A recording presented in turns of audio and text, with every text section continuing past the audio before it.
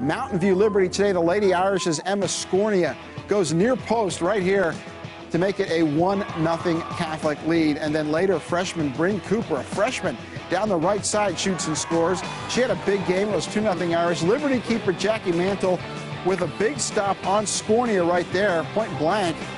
Kept it 2-0, but it was back to Cooper, another goal. This was her second of the game. 3-0, and the Irish go on to win 6-1. They advance to the quarters. Other girls soccer, Nixa shuts out Central 7-0. They advance to the quarterfinals as well.